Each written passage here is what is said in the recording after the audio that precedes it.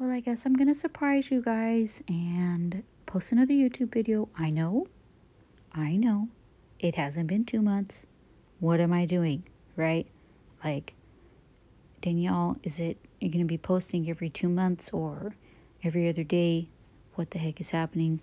I don't know. I'm making this up as I go along. Okay, you just gotta hop on for the ride. That's it. That's all I gotta say. All right, I'm gonna show you how I did my lace floral tumbler. I have the lace file I bought off of Etsy. It sat in my cart forever. Every time I purchased something, I saw it. I kept telling it, I will come back to you. I promise. I will not leave you here forever. I finally bought it, and I'm going to put it on Tumbler. You can actually see the vinyl that I'm weeding has texture to it. It's like a black texture. I bought it off of Amazon. I believe it came in a 5-foot roll. I will do my best to find that link and put it in the description below.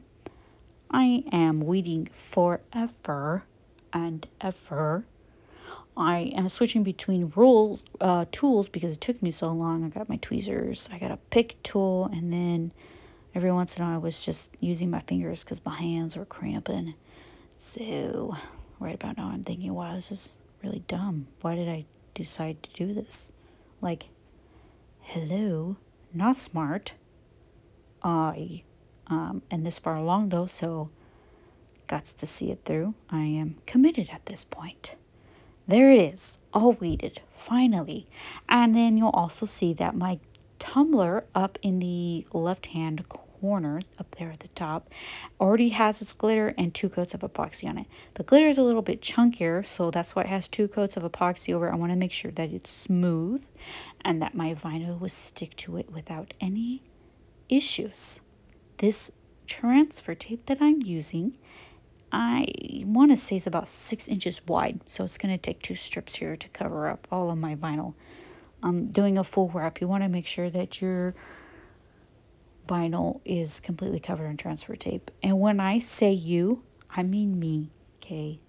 I'm not preaching at you guys or telling you how to do anything. I'm just showing you how I do it. So anytime I say you, just believe me, I'm meaning me, okay? I want to make sure that all my vinyl is covered up before I do mine.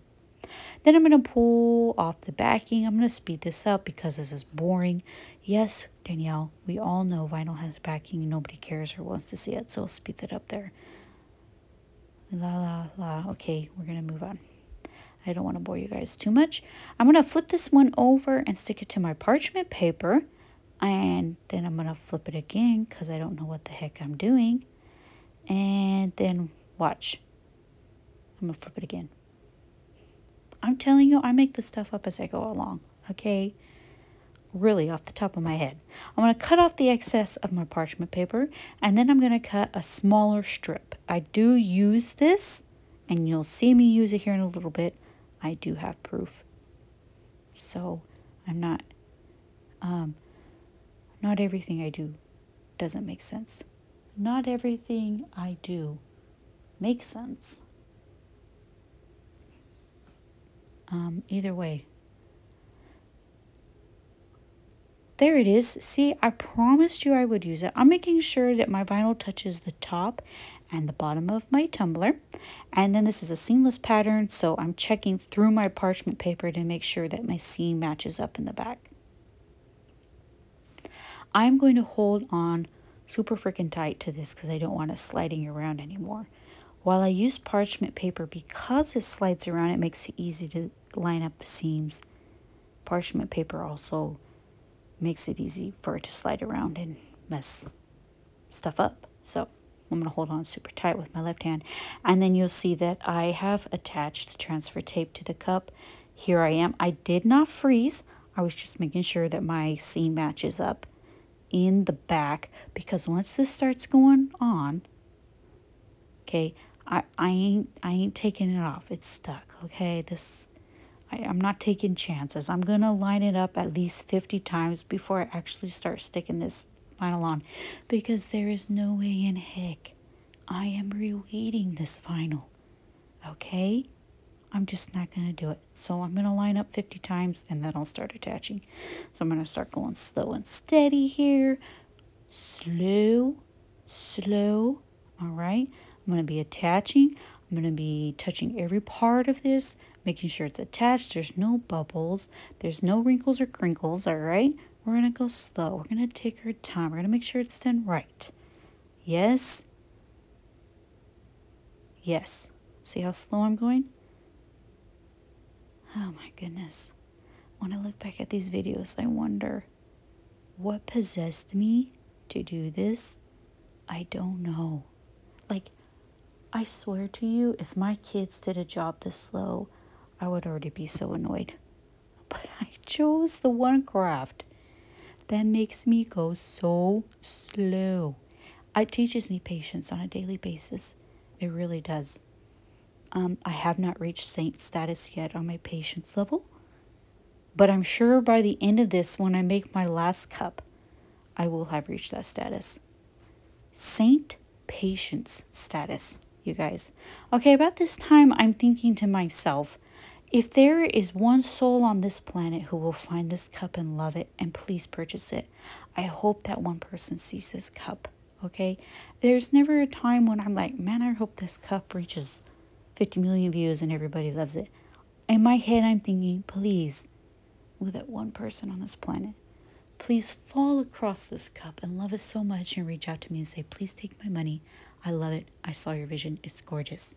So luckily it did sell. Actually, in my Facebook group, it's already with its owner. She loves it. You'll see that I pulled off my transfer tape. Now I'm going to go through with my X-Acto knife. I'm going to go through the top and the bottom of the tumbler and make sure that the vinyl is not poking up. And there's not pieces, random little pieces, okay, because this is lace. So it's got like weird little ends here on the bottom because it didn't wrap around the bottom of the cup. So my X-Acto knife is just going to go through and help me clean up the job and make sure that my layer of epoxy is going to go on and not cause any problems for me. So after this lace, I have put one coat of epoxy on it. So now I'm going to lay the floral design on it. I bought the floral design from Shocker Etsy. I wanted it to be a little bit on the dark side. This did come with the bats. So I've got the dark reds, the dark purples, and then the bats. When I'm searching for floral designs, I'm putting, I love searching for watercolors. So watercolor, floral, clip art, you know, little words like that. And then maybe I'll throw the colors in. Like I wanted purples for sure, so I threw purples in. And actually when I found this, I think I actually put the word spooky in. So when you're on Etsy and you're looking for something, just throw these funky words in there. You will be surprised at what comes up. And I promise you, you will be pleasantly surprised. Every once in a while, yes, you will be shocked, okay? There have been a few times I've wondered, how the heck? What is this? I have no idea. But I will say about 95% of the time you will be pleasantly surprised. So, I have my flowers I have printed out myself and cut out with the silhouette. I'm thinking I have cut this flower design too big because look at all of that lace I'm gonna be covering up with all those flowers. Did I do the right thing? But once I'm this far, I'm there, and I'm gonna do it anyways. I use my printable vinyl. I buy it off of Amazon. I think the pack comes with like 40 sheets. I'll try to find the link and put that below. I absolutely hate Cricut printable vinyl. I used that when I first started making cups, and I cannot tell you the anger issues that I had dealing with that Cricut printable vinyl. The red that I would see trying to print that stuff out. Oh my goodness. And then once I found this printable vinyl, I praised every vinyl god there was, because I couldn't take another day dealing with that Cricut vinyl. And that is my story about printable vinyl. So I promise you I'll put the link below on this vinyl that I'm using. If you're using Cricut vinyl and you love it, I'm sorry if I offended you, but I just don't like it. So I'm going to go slow and steady peeling off this huge floral piece. It is now stuck to my hand. In hindsight, not even in hindsight, in this moment while I'm looking at this, I'm thinking to myself, why are you doing this, sticking this to your hand like this? You should have put this on parchment paper first and then put it on the cup, okay? But sometimes my brain doesn't catch up to my actions. Like I'm already in the middle of doing this and then my brain kicks on.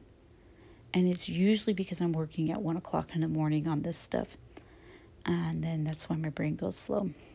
But I'm here now. I'm looking at my hands at this moment thinking, why? Danielle, this is so dumb. You should have put this on a parchment paper. Look at me going slow, wondering what I'm doing. And regretting my decisions. Too late to change it now. Right? And she's kind of free here. So I'm going to start from the middle and I'm going to start smoothing everything out from the middle and then working my way to the outsides of the design. You don't want bubbles or wrinkles in printable vinyl because if epoxy gets under there, it'll make your life a living hell. It'll just keep pulling up your vinyl and seeping in under there and causing this big old mess. And every time you come back and check on your cup that's spinning, it's just going to be a bigger mess. I'm speaking like it's happened to me because it has multiple times. You'd think I would learn. So I'm trying to learn from my past mistakes here. There have been a few pieces of printable vinyl. If like the piece is big enough, I will, once it's stuck to the cup, I'll take a piece of parchment paper and I'll wrap it around everything, the cup, and then I'll just like kind of roll it on my table to make sure every piece is stuck and that it's smooth and on the cup. Does it help in my head? It helps, okay? There's no proof out there that it doesn't help, so I just keep doing it because my head tells me it helps. So I'm going to touch every single part of this floral thing and I'm going to make sure it's stuck to the cup. I wanted it to be a little bit on the darker side, so I went ahead and did the bats. The bats did come with the flowers, with the whole pack came together, and they're actually not bad because they're like got that watercolor look. So they're black and they're white and gray and they blend into the cup really well. So that it wasn't like they took up a whole lot of space because they blended into the cup. It actually worked out really well. I will say I surprise myself sometimes. Like it surprises me how well some of the designs go. Because I don't expect it. I just expect every cup to give me a headache, honestly. And I'm starting to learn that it's like the rush orders when people are like, oh, you're at a 4-week turnaround. Can you do it in 2 weeks? And I'm like, oh, yes, I guess I can. Those are the cups that give me a headache and will be a problem from start to finish. I don't know why I keep agreeing to them. I have problems. But I'm going to put my cups on and I'll go out of frame and then I'll come back into frame. And because I'm still learning how to do these. I'm going to stick on actually every bat I cut out. And you see, look, they're not bad. They're not like taking up a whole lot of space on the cup. That's what I'm telling myself right now, by the way. I'm like, this is not a mistake, right? Right? Let me roll this cup around and make sure it's not a mistake. And then I'll stick the last bat on there just because it's already on my tweezers. Dink. All right, so I'll roll it, make sure I like it. And then I'm going to show you the finished product. Look at when that epoxy hits that printable vinyl, I feel like it just makes the colors so much more vibrant. It's just the vibrancy. And I know this video is small here, but I promise you can still see the texture of that vinyl under that epoxy. And it's just pretty. Look at it. It's gorgeous. I love it. I went ahead and put a straw topper on this one. The red rose up there on top. And I love her. She's gorgeous. Bye-o.